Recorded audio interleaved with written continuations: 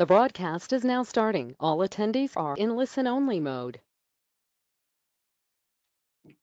Happy Monday, all. Thank you for joining our webinar this morning. My name's Drew Brackbill, and I'm on the SMRP team, and I'll be moderating our webinar this morning and introducing our speakers for you all. Before we get started, I'd like to just let everybody know that we won't be doing any live Q&A this morning, but if you have any questions for one of our presenters, you can send them to us after the webinar, and we'll have a slide at the end with some contact info for you to direct any questions. So with that said, I'd like to now introduce our OSHA presenter this morning, Dr. Jonathan Bearr.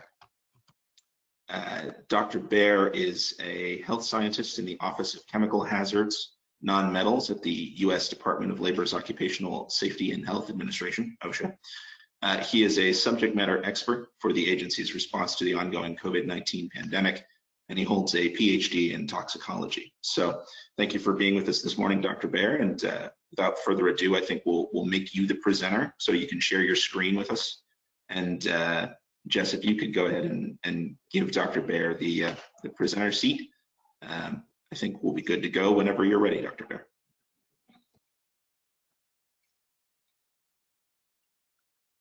All right. So you should be able to see the screen.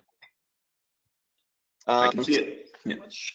Yeah, thank you very much, Drew, for the warm welcome, and I appreciate SMRP and all of our attendees today for giving me the opportunity to talk about OSHA, our response to COVID-19, and more importantly, I think, to share an overview of OSHA's guidance materials on this topic with everyone here.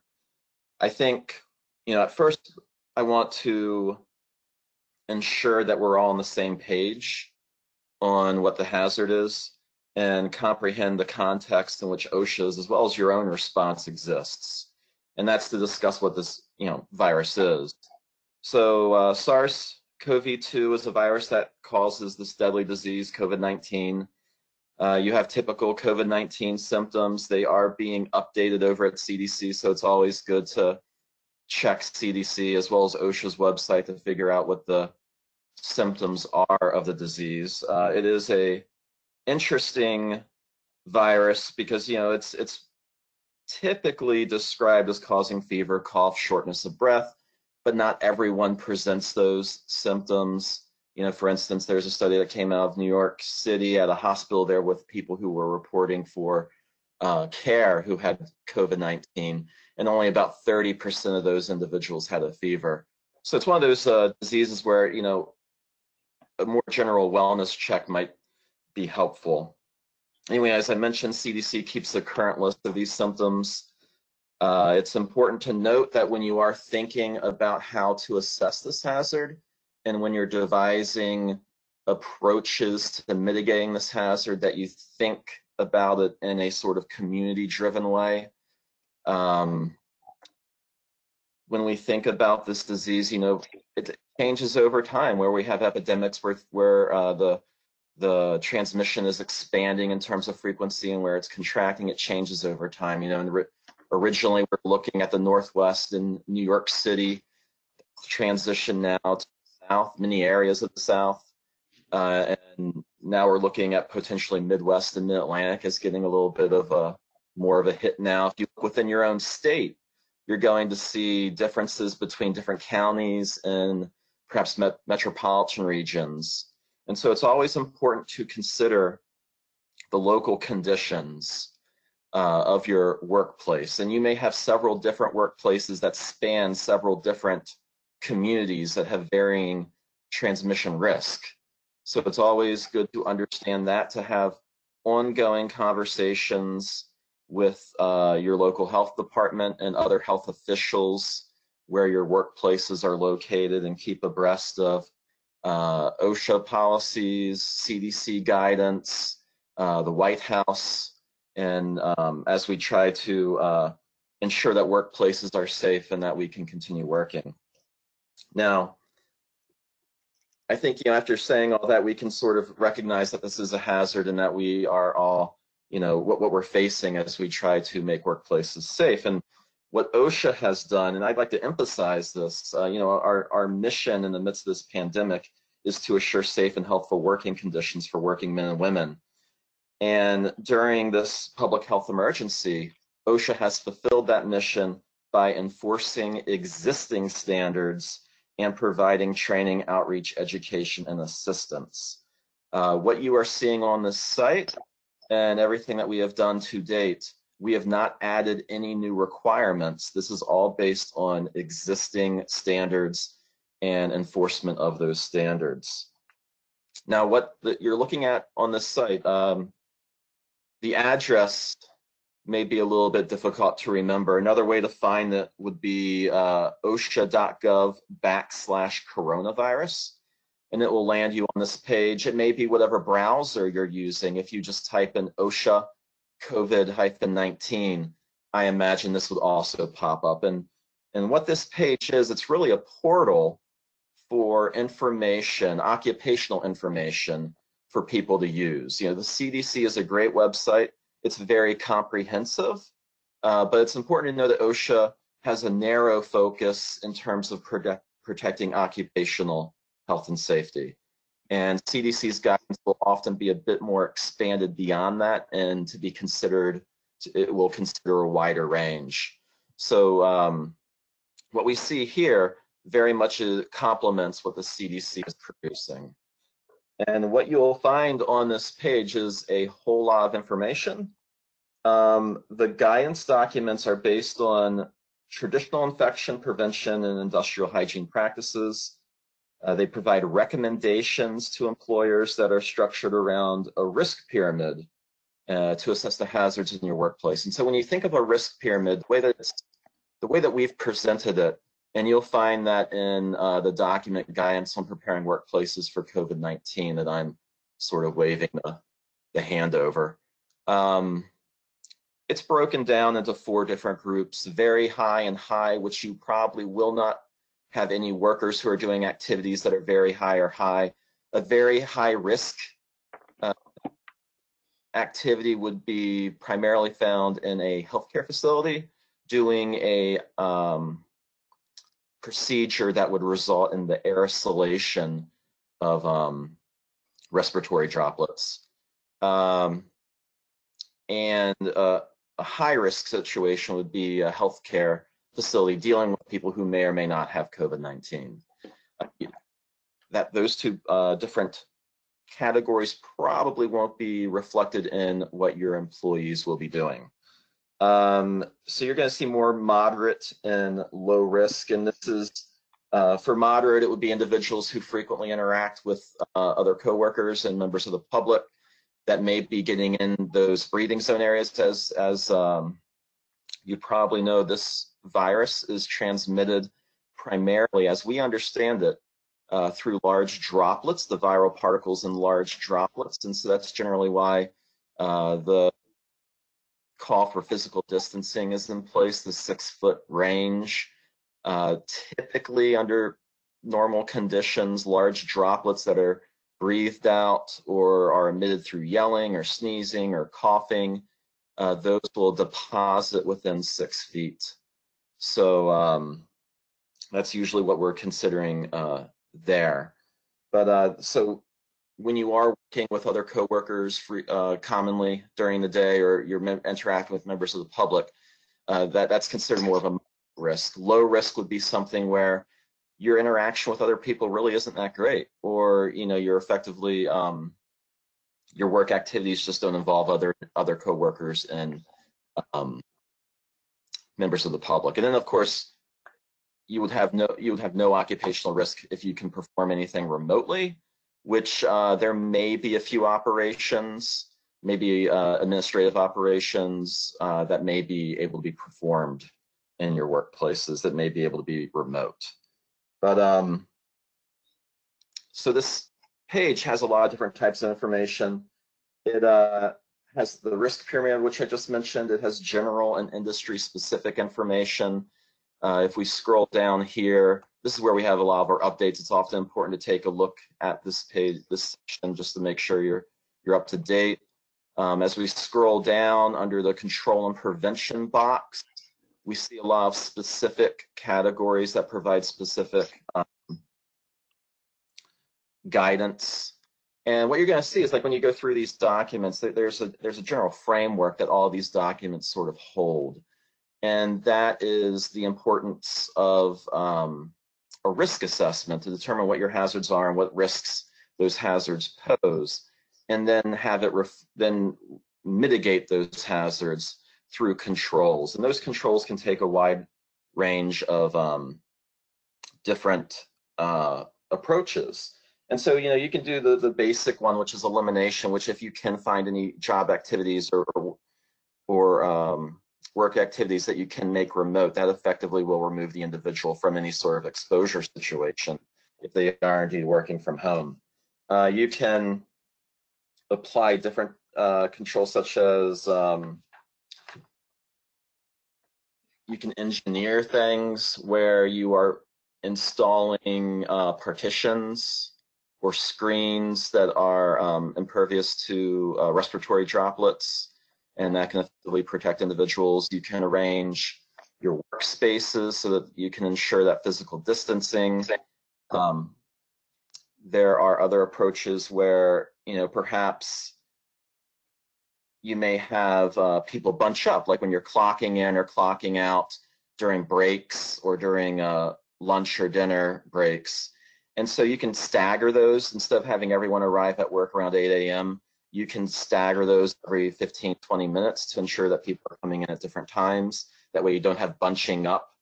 You have to consider sometimes you're going to have inclement weather, and that can also cause people to rush to entrances. So you want to try to think about where there may be areas within your workplace where there could be bunching up of individuals. You could, in break rooms, it might be important to consider not just having that one break room, but also include other areas like training rooms or conference rooms to expand where the workers can be and lower their density in those spaces. You can think about, if possible, adding additional shifts. And maybe some places don't have night shifts, so that could be an opportunity to you know, reduce transmission risk. Then you have other sorts of controls. There's a lot of talk about PPE and facial coverings. It's good to remember that facial coverings are not considered PPE. The primary reason to that is that when we think about facial coverings, it's important to recognize that they are technically not designed for a specific standard, and so they aren't made or tested for a standard. And so the effectiveness of them can vary quite a bit. You know, in general, face coverings are always going to be at least two layers, and they will be covering the nose and mouth. But beyond that, there's a wide variation on materials and styles that can greatly impact the effectiveness of that. It's always good to, you know, take a look at CDC's guidance on those products, on facial coverings. It's also important to realize that when you are implementing things like a facial covering, you may be involved in work where there could be issues with the facial covering being saturated with solvents, such as, you know, acetone or something like that, and that may present a hazard on its own. And so, in cases where it may be not feasible to wear a facial covering, consideration should be given towards using something like a face shield, which would, you know, apply that barrier that would help prevent those respiratory droplets from traveling. I want to scroll back up, and so you can see there's a number of different things here that could be helpful. Medical information, the industry-specific control and prevention guidance documents. I think one thing that may be very interesting to folks here, and unfortunately I will not be able to be here for the Q&A, but what I will be showing you here is one part of the site that gets updated very frequently, which is the frequently asked questions part. And it's always good to be giving talks and interacting with groups like SMRP, because this gives us a really good indication of, you know, voids that are out there in the guidance that's being issued, and certain needs that stakeholders have for us to provide greater clarity and to express what exactly compliance is. And so what you're going to see under the frequently asked questions is a number of different topics, and they can provide information that may be specific to your needs. And so there's a whole section on, cloth face coverings, how exactly they're different between surgical masks and respirators, different requirements, and what exactly, what is guidance per se, and what is a requirement. OSHA doesn't require businesses to use cloth face coverings, so it is important to recognize that we do have our general duty clause, section 5A1, where employers are required to keep their workplaces safe and healthy. And so you may find for your own hazard assessment that cloth face coverings are should be worn. And so this gives you a bit of information about that. And you can just go through and see there's a lot of different topics and questions that you may have that might help clarify how to comply in the midst of this rather dynamic situation. And so I'm going to head back to the main page. And again, it's very important to look at this site regularly. This is a dynamic situation. We are constantly updating the site, providing more guidance. Again, we are not issuing, we have not issued any new requirements. This is all existing, based on existing requirements. We do have a collection of memos, enforcement guidance and interpretation. So things such as periodic training or fit testing, things like that, as long as there's good faith and attempt to comply with those provisions. We recognize, their discretion will be put into play. Enforcement discretion will be given. The idea being that we recognize that many of these services, such as fit testing, due to the pandemic, may not be offered. But it's just good to have good faith in trying to get those done, and enforcement discretion will be provided in those situations. And so I think this is a pretty general overview of the site. I guess one thing I'd want to show is this one document, which might be fairly helpful to you all, which is guidance on returning to work. And I just wanted to step through this real quickly. And this is one of the main guidance documents that may be helpful. Again, what we're trying to provide here is a flexible framework for you to implement your approach to mitigating this hazard, and that's to devise your hazard assessment based on the conditions that are specific to your location and your needs, and finding ways to mitigate that hazard. And what this document does, it does give you that very general framework, and it goes through all the different, this document exists within a suite of other documents, such as the Department of Health and Human Services guidance on preparing workplace, as well as the White House's guidance for opening up America again. You may be more familiar with the terminology, the phased-in approach, as the situation, depending upon how controlled the situation is in our communities. And this is the discussion on the phases. And the framework is very much based on these certain guiding principles, such as a hazard assessment, using certain types of hygiene, emphasizing hygiene. A lot of these hygiene measures that may seem somewhat funny to some, but a lot of these hygiene measures are, at least their importance. They may be new behaviors, especially in terms of frequency of how often you get your hands cleaned, or when you need to do that, or when you're using hand sanitizer. And so when you're doing things like that, it's good to emphasize and include that in training and emphasize the importance of it, and to provide reminders. And that may take the form of signs or other measures toolbox talks, things like that to encourage that. Social distancing, it's very, that's one of the major core elements of these approaches, the guidance for an approach. And again, a lot of times, not only do your employees need to be trained, but it also has to be encouraged and reinstilled. I think often, again, these are new behaviors and people tend to forget sometimes. And so it's good to really reinforce that. It discusses identification of sick employees, screening them, when returning to work is appropriate. It goes through a number of examples of controls. And it's important to recognize, like when you see the controls mentioned in here, these are not requirements. These are examples of approaches that we think are feasible. And so just because it's written here doesn't mean you have to do it, but it's giving you examples of what could be done. And we're going to scroll a little further. And so, just looking at workplace flexibility, training is very important. A lot of these behaviors, a lot of the things like facial coverings, these things, how to like put on and take off these things are very important to train on. They're often very new to people. Not everything may be intuitive, so it's important to have a very effective training program.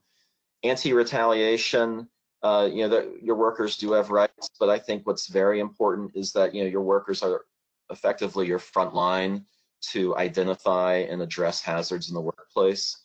And so I think it's good, to the best of your ability, to provide your workers with some level of ownership so that they feel comfortable in expressing their concerns, and that those concerns can be evaluated to see if there are steps for mitigation that need to be taken. So the document, of course, everything, as I mentioned, is based on existing standards. There is a subset of frequently asked questions available in this document, but you're going to have a much larger selection of questions on the website. So we'll go through a number of these. And just goes through different programs that are available and how to contact us. And so I'm just going to head back over to the main site. And one thing that's important to note, I think, is please check the site out as often as you can. We're on Twitter, and there's many different ways in which you can communicate with us. We're on Twitter at OSHA_DOL. We have a bi-weekly newsletter called Quick Takes, where we often will highlight new guidance and other new materials that we're producing. If we go over to the home page, there's a nifty little thing you can subscribe for right down here, COVID-19 tip of the day. And it's not going to be comprehensive, and maybe over the course of 300 days it'll be comprehensive, but what it provides are little tidbits and pieces of knowledge that are found in the rest of our guidance materials, and it just sort of reemphasizes and highlights certain things that are important. And so I think that's where I'd like to leave us at today. And it's just a reminder, please go to the site, which you can get to osha.gov/coronavirus. You're going to find a lot of things that are a lot of information that's very important to what you're doing when you're devising your approach to respond to this hazard. That lot of guidance material, a lot of information that can be incorporated into your assessment and your determination for what type of controls work for your workplace. And at that, I'd like to thank everyone and hand it back over to Drill. Thank you, Dr. Bearr. Yeah, we really appreciate your expert perspective on this topic. I think that was an interesting look at what OSHA's done to respond to COVID-19 and a great primer on the issue of COVID as a workplace hazard for our members. So, Jess, if you could, oh, there we go, perfect. Thank you. I wanted to say now we're going to move to a discussion between two SMRP subject matter experts on COVID-19 best practices and specific ways they've seen an impact from the pandemic in recent months. Our two SMRP experts are Doc Palmer of Richard Palmer and Associates and Kevin Clark of Fluke. Doc Palmer is a managing partner of Richard Palmer and Associates, and he has over 3 decades of industrial experience, primarily as a practitioner within the maintenance department of the Jacksonville Electric Authority. From 1990 through 1994, Palmer was responsible for overhauling the existing maintenance planning organization, and the resulting success played a role in expanding planning to all crafts and stations owned and operated by the utility. So McGraw-Hill subsequently sought out Doc Palmer to author the Maintenance Planning and Scheduling Handbook, which was first published in 1999 and is now in its 4th edition. Doc Palmer also directed the purchase and implementation of a CMMS and administered the preventive maintenance program. Additionally, he's delivered numerous well-received maintenance articles and presentations for the industry, and he currently provides guidance, mentoring, and training for companies internationally for maintenance planning success. Doc Palmer is a registered professional engineer with a master's degree in business administration, and he is also a CMRP, certified maintenance and reliability professional. Kevin Clark has been a Fluke leader since 2016, and he has more than 25 years of experience in operations leadership, focusing on engineering, asset management, IT, supply, manufacturing automation, and safety systems. Kevin previously held leadership and engineering positions at Proficient, Caterpillar, and Johnson & Johnson, and he is a long-standing member of SMRP and has been a CMRP since 2004. So now I believe Doc and Kevin are both going to talk briefly about their respective experience, work, and broad perspectives on the COVID issue for about 5 minutes each, and then we'll move to a more kind of free-flowing discussion. So Kevin, would you like to go first? Yeah, thanks, Drew. First, I wanted to thank Dr. Bearr for his presentation. That's quite a sight for an ever-changing situation. And I think the way I kind of want to start this, and just for those of you who know me, 5 minutes is nowhere near enough for me to get past the first sentence or two.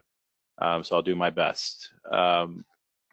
So those of you that are OEMs out in the audience, you'll understand this, and you practitioners, I think you'll understand it too. But normally when our industry is changing and we're seeing some trends in that inside of the industry, we start to make change to our products and address the needs of those changes in industry. When it came to COVID, we had to look no further than ourselves to understand the needs of everybody, not just a particular industry, but everybody, and the things that we really needed to go after and begin to create to address the needs in the industry. It's one of the reasons we created CleanMate, basically a CMMS that specifically addresses the needs of keeping our employees safe and clean. And so, this time it was just that dramatically different, where we didn't need to go out and do a whole bunch of VOC and to understand what those needs were. So, we were going through what we call Industry 4.0. It's our 4th industrial revolution, and so digital transformation was a big part of that. And so everybody was working at their own pace. You had some companies that were just so far ahead of everybody else, and you had other companies that were just starting to look at digital transformation and how that's affecting us in the business, not only from a personal standpoint, but for our technology. And then we had this disruptor come in called COVID, and all of a sudden, all strategic plans were in question on how we're deploying and our technology and how we're digitally transforming. And so when you look at what we were doing, there's some challenges in what we were doing. And so when we think about this and we start bringing technologies in, people are a big part of that. And so, as technology comes in, people get a little anxious about jobs going out. And so some of the work that needs to be done is helping people to understand that it's a support mechanism for the people, and it's an enabler to make our jobs better and more efficient. And so when we look at these tough topics like bringing in new technology, we need to be very smart and very wise about how we educate our clients and our employees on the technology that's coming in and how it makes things better for all employees, not just finding ways to reduce headcount. The other one that we all go through when we're working on our reliability programs is change. So how we embrace that fear causes a lot of anxiety. And just to kind of support this, you know, over the last couple of decades, we saw training within the private sector drop off by 30%. But at the same time, as digital transformation's coming in, we're seeing deficiencies in our employees across the board in digital. So digital's going up, but training's gone down, and so we've got some disparity there.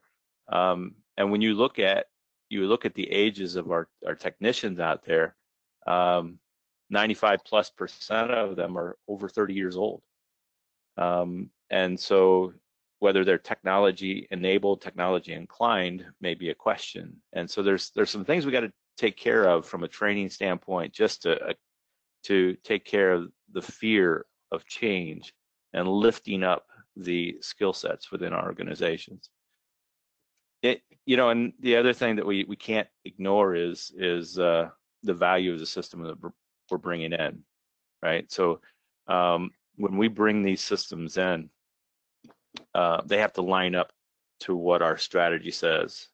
And of course, everybody's strategies were turned upside down. So strategy is so much more important over the next 6 months to relook at what we were doing in the past or not doing and move that into the future. And I think another interesting point about when you start looking at employees and retaining employees, a statistic I used for a couple of years now is that ages 22 to 60, they're looking for digitally enabled organization.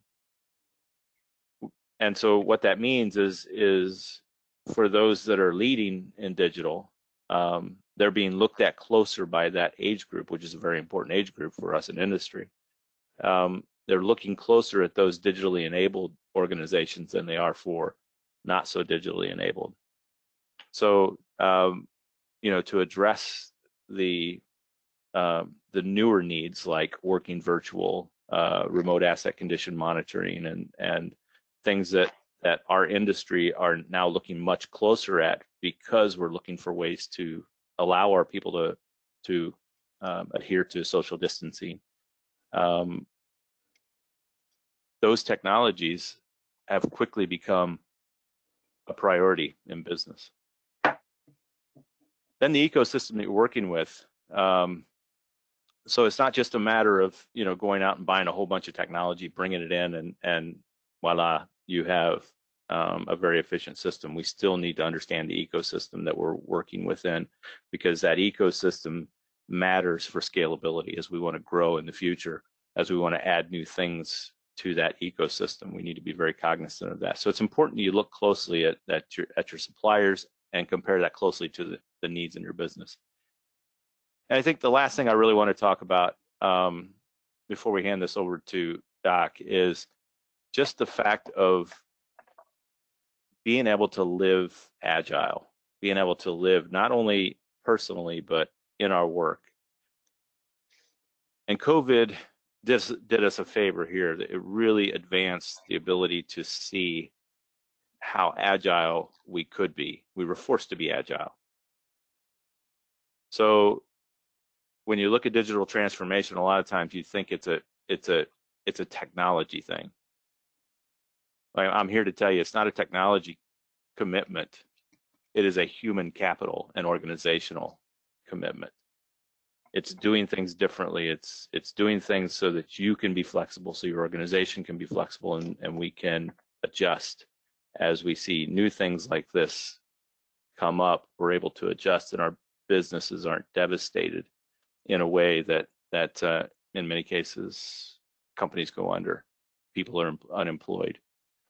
And so I think that, I guess my biggest message here is that we were all involved in the industrial 4.0. We were all involved in the digital transformation. COVID can look like a black eye to it, but in reality, it's an acceleration of what we were already doing. So with that, I'll hand that back over to Andrew. Yeah, thank you, Kevin.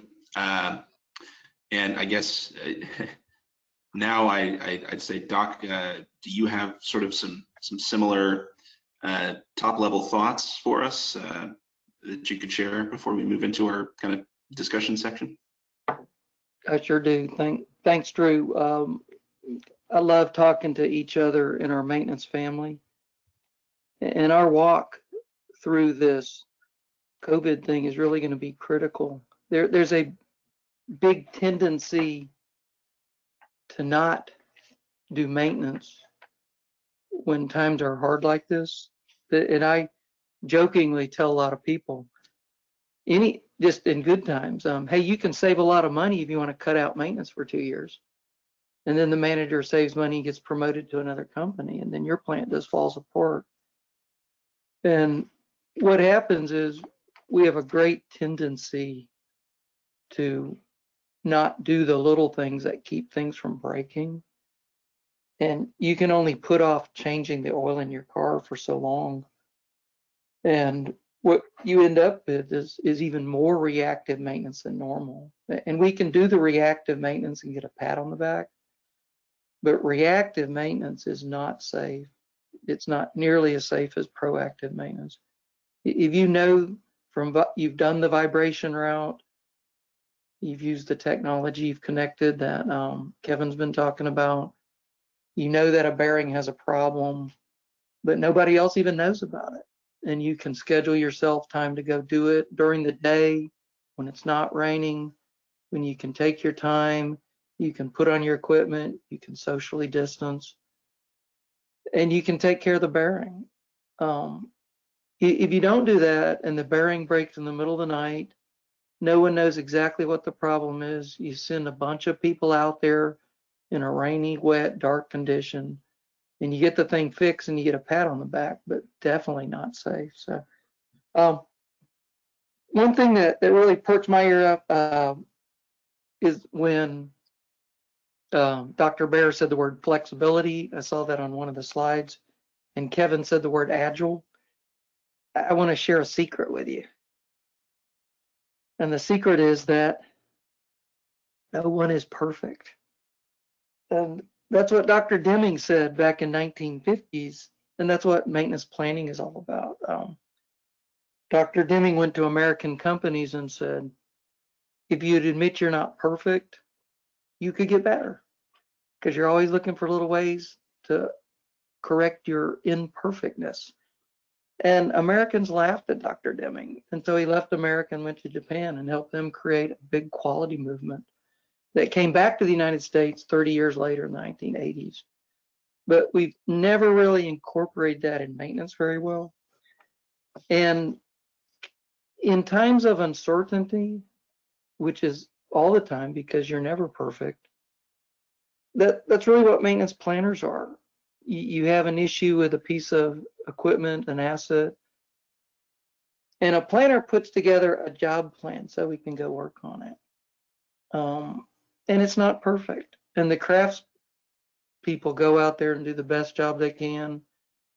And we want them to suggest ideas for the next time we work on it, how we could be better.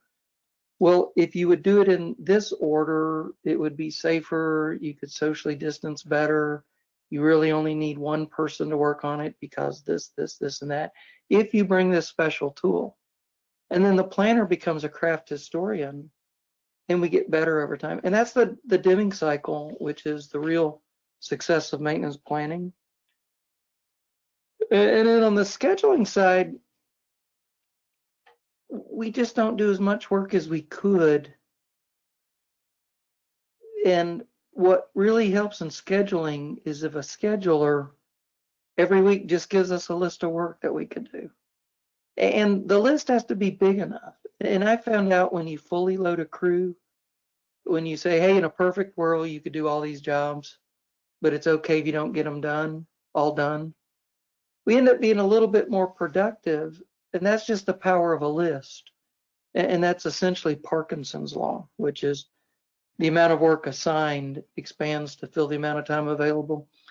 So in this COVID crisis, the people that we have, if you have so many people, whatever shifts you're working on, however you think you have to socially distance and spend extra time putting on extra safety equipment, we need to give people enough work to get all the work that they could get done under those conditions, and then accept it's okay if we don't get it all done. Typically, productivity, I say if you had 30 craftspeople, you could get the work of 45 done. You get a 50% bump. But I think with the COVID thing, it knocked the 30 people might only be performing at the level of 20 because we have the extra safety and hygiene. But with a 50% bump, you could get back up to 30 people. So it's a big deal for us. We want to be productive, and we don't want to relax back into not doing the proactive work and hoping nothing breaks. Because eventually, and not too far ahead of time, things are going to break. So my take on the dimming thing is the flexibility. Collect information from your crafts on how we could do the job safer in spite of the crisis, and being safe with the crisis.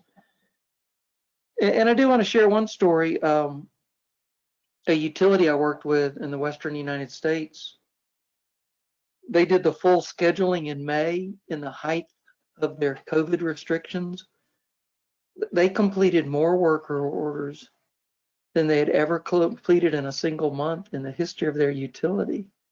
And I think a lot of it was going where they always assign 2 people to some things. They started assigning 1 person to something and say, take your time, be safe, don't rush, there's only 1 of you there.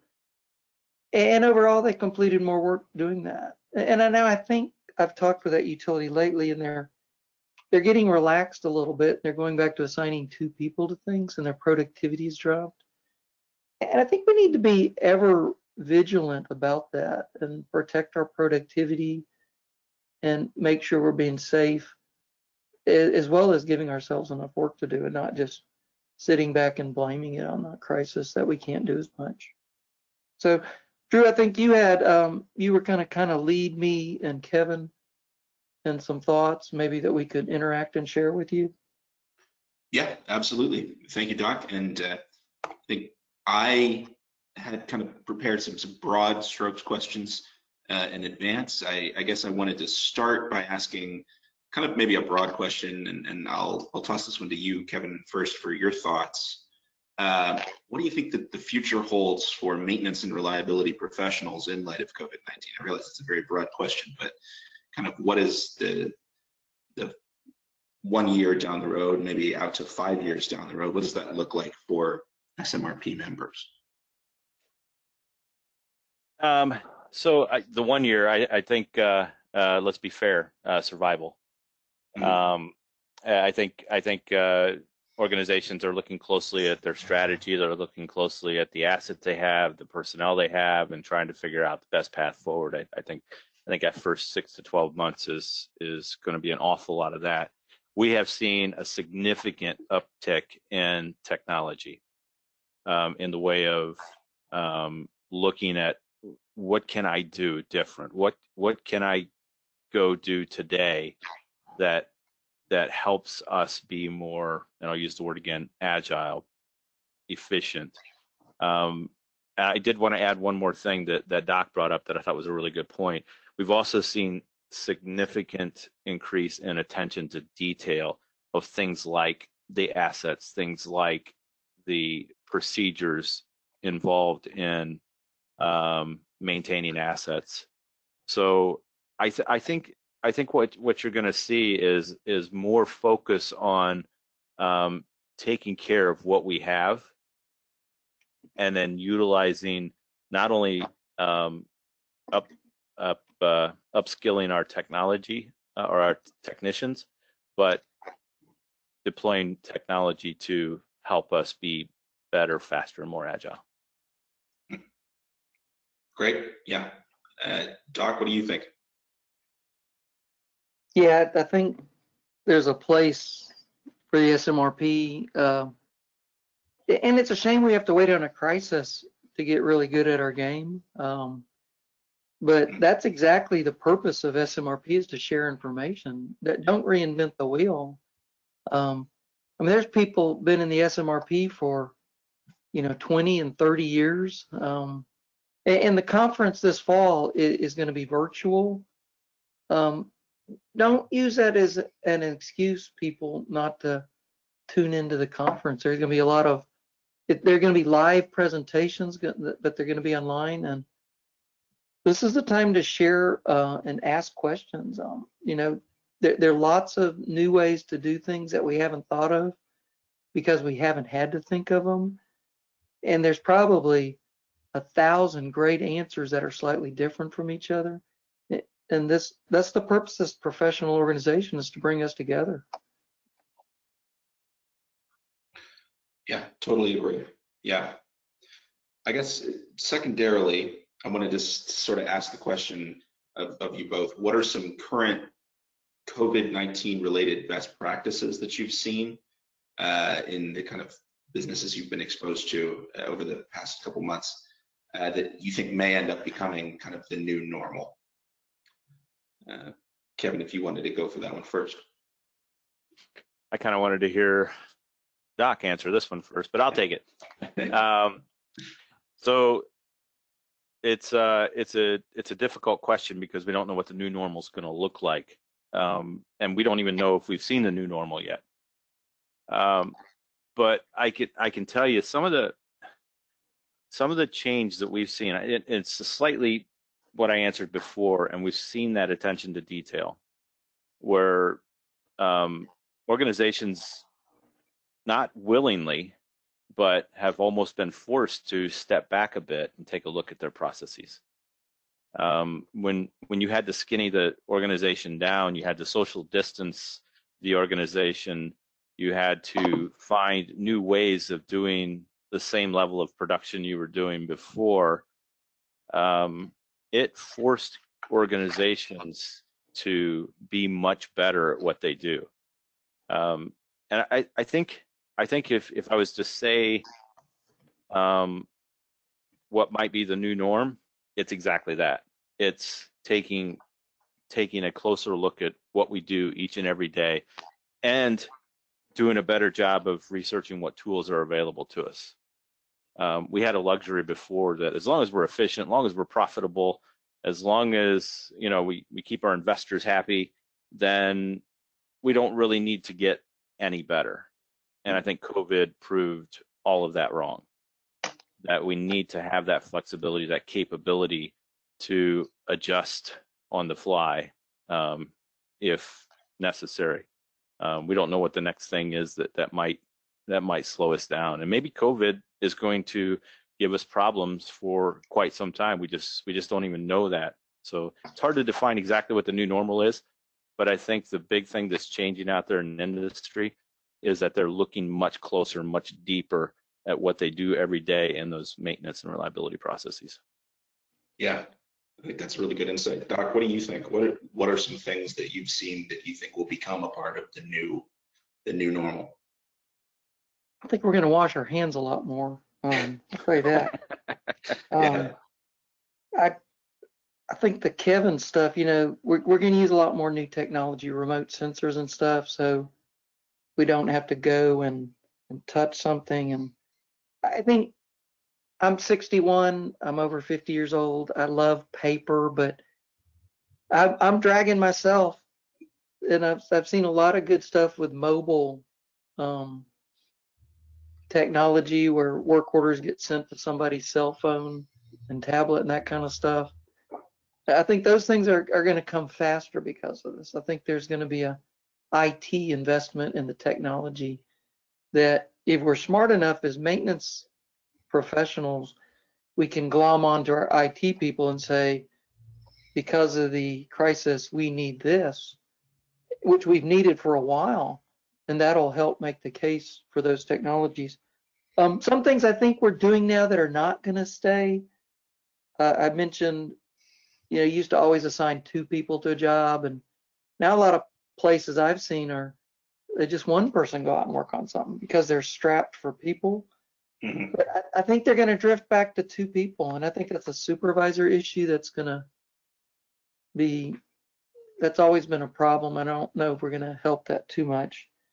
I've seen a lot of plants go to 2 shifts where they used to have a day shift where everything's really convenient to get together and coordinate, but now they have 2 shifts that don't even see each other, so that if one shift gets all infected, the other shift won't be infected. But I don't think that's going to be the new norm, but I think that's going to be we'll be better at transitioning to that quickly. And I mean, it's hard to say here. I think maybe just the basic hygiene facilities in our plants will have, better washing facilities. I work with a lot of pharmaceuticals, and you wash 5 or 6 times and put on special outfits. I think there will be more of that in regular plants, but certainly not to that degree of a pharmaceutical. Yeah. So, Doc, I had kind of another one for you that I think you sort of already touched on this in that last response, but how has the pandemic affected maintenance and reliability planning specifically, and will these impacts persist, or do you think things eventually will go back to the way they were pre-COVID? I think the planning the pandemic has, first gut reaction is stop all preventive maintenance, stop all proactive maintenance, and we'll just fix things when they break, and we hope they won't break. And we maintenance professionals know that that's not the right answer for more than about a month. And so we really need to do a good job helping each other prepare cases that we can show to our managers even better than others. I've had some facilities that the knee-jerk reaction is, we're short mechanics, so let's grab the planner and give the planner a box of tools, and that will have one more mechanic. And you just cut your maintenance efficiency by 50% if you pull the planner and put the planner on a toolbox. So that's awful practice. So we need to be ready for that. We need to be really good at our game explaining things with little sound bites. Yeah, let's just put off changing the oil in our car for a couple of years, see what happens. And we just need those sound bites and elevator speeches where you can explain to your managers and the people that make the money decisions, because that's our job. And staff positions are real easy to cut. Planning, reliability professional, scheduling, why do we need any of that? And we know the answer, because we want to be a profitable plant that operates safely in the long run. And we're the key to that, but we've always had a hard case to make for that. Yeah. Kevin, did you have any kind of thoughts on the planning process and how it will change, or whether it will revert to a kind of pre-COVID norm at some point? I'll defer to Doc on this, because Doc and I speak the same language. We just come from different perspectives. I come a little bit more from a technology perspective, and he comes from that deep process knowledge perspective. And without good process, technology will never work.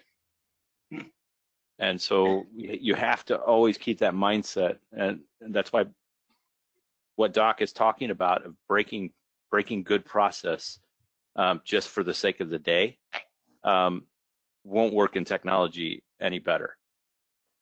And so technology does allow us and enable us to do an awful lot of things, but process is adherently necessary in technology as it is in just standard process with a technician going out and following it line by line. So I would defer to Doc on that one, because as long as I've got good maintenance process, I can automate it. But Let me chime in there too. Right. When I went to Georgia Tech, they had this drown proofing class you had to take. And one of the parts of the test is on this Olympic-sized pool. You had to jump in on one side, swim underwater all the way to the other side, and swim all the way back while you're still underwater. And that's difficult if you're not a great swimmer, and I'm not a great swimmer. And I jumped in as far as I could, dive. And I got to the other side, turned around, pushed off on the other end, and I got about a third of the way back. And my lungs were bursting. And instead of keeping with a smooth stroke, I started just scrabbling with my arms. And everybody that did that, you could just see them in the water, slowing down. And it's lucky I didn't drown. I got to the other end and I got my point. But the process is key. And this is the critical time for process and for us to share information. And I just really appreciate Dr. Bearr showing the OSHA website and all the information in it. That was a good read for me, and I've got my homework assignment for the rest of the day is to be reading through the website. So I appreciate your having me involved in this. Absolutely, yeah. Well, I think as we're we've got maybe time for one more kind of question. And then I think we'll wrap it up. But I wanted to ask you both kind of what are the most effective, in your opinion, COVID-19 kind of mitigation practices that you've seen or become aware of, and how can SMRP practitioners potentially implement those in their own workplaces? And maybe just a quick answer on that one. We are kind of running out of time. Yeah. Here. I'll jump in real quick, Doc. My answer is fairly simple. It's how do we keep people remote? How do we allow them to distance, right? And I think that's the most difficult situation in a maintenance and reliability shop or at the work site, is how do we allow them to be able to social distance? And it's, especially from my perspective, remote capabilities is going to help support that. So from my perspective, is find as many ways that you can be remote, but the on-site, to enable the folks that are on-site to do their job, and at the same time be able to distance.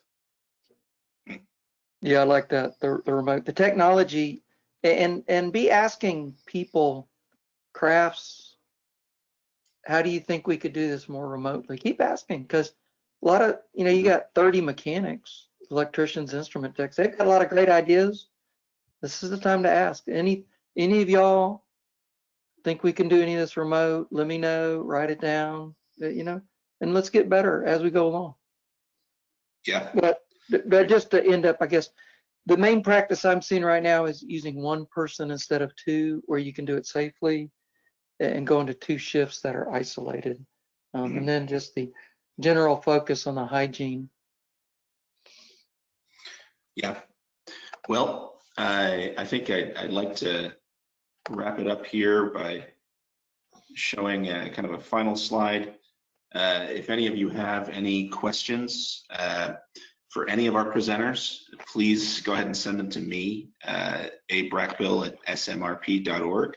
We'll ensure that your questions are routed to the correct person, and we would ask that you get us any questions or feedback you may have by this Friday, so we can get our questions through to the presenters in a timely fashion. And with that, I wanted to thank everybody for attending our webinar. I wanted to thank Dr. Bearr for his talk, and Kevin and Doc for sharing your knowledge and expertise. And thanks again to everyone for attending, and we appreciate you all coming out to talk about this very timely issue, and hope everybody has a good rest of your Monday. Thanks, Andrew. Yeah. Thank you. With that, we'll call it a day. Thanks.